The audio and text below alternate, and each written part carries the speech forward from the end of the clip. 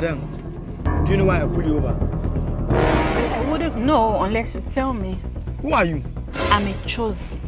Officer, who are you? Is that why you are driving on the one way? What be this? What be this? Or you want to cause accident? Jesus. The God of chosen will not let it happen. The God of my pastor will not let it happen, officer. Madam, you are under arrest. Officer, as it is right now, I'm going to church. And I am already late for service. I am going to church to pray for you and for our country, Nigeria. Officer, do you know that it is because of prayers that I pray?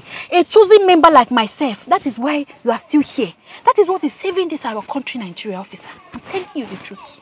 When you get to the station, you go and continue your prayer there, okay? Okay. Officer, make we settle down for here. You say? I say make we settle down for here. How much do you need? How much want make I give you?